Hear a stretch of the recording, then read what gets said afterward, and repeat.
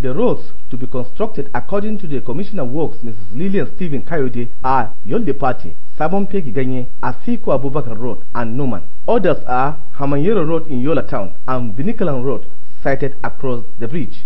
Mrs. Stevens said the roads, which are allocated to different contractors, are expected to be completed at a particular period of time. Commenting on the issue of compensation raised by some residents of the affected areas, the Commissioner advised them not to panic, as the ministry is ready to compensate anybody affected in the process.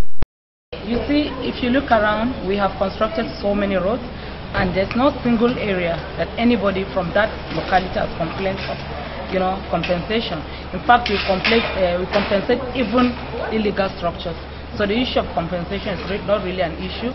Anybody that is affected, house, shop, whatever, will be adequately compensated. The council has also approved the release of some amount of money to some contractors to facilitate the work, as testified by the Commissioner Information and Strategy, Comrade Ahmed Sajo. For now, council has approved the release of 500 million naira so that the job will be completed on time.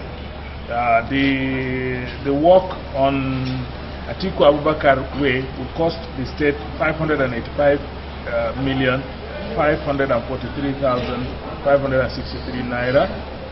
Again, there will be a release of about 500 million to the contractor, because the completion period is about just 3 months.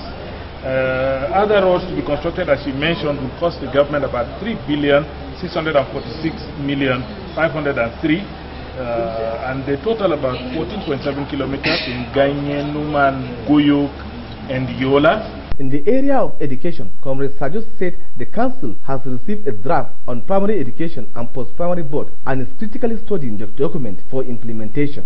The council has similarly approved the sum of 1.8 billion naira for the implementation of agricultural projects, as confirmed by the Commissioner Agriculture, Mr. Waziri Haruna. The council had been very kind to the agriculture sector in this state today. We've had approvals running to about 1.8 billion naira for conduct of implementation of various activities, projects in the state, which includes procurement of agricultural equipment to provide private sector-led mechanization services in the state, procurement of various inputs for Adamawa farmers to be able to carry out both rain-fed and irrigation season activities. Nuhu Maunde, 2 News.